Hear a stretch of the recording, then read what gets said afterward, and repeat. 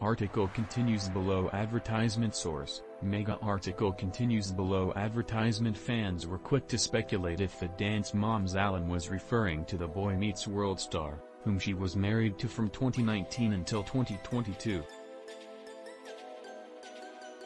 It's sad to think Matthew did that.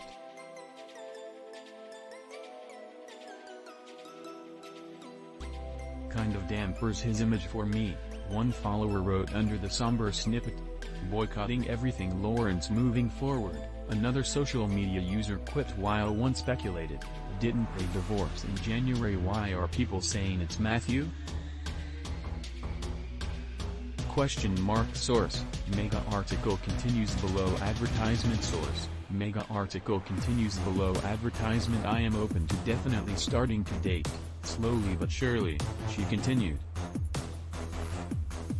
I am definitely starting to be curious. It doesn't necessarily mean that I'm ready to get on Ramp or any of these dating apps just yet.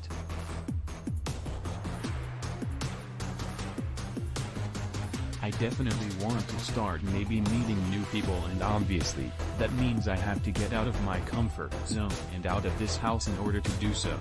For Lawrence's part, he was recently spotted with TLC singer Chili frolicking on the beaches in Hawaii.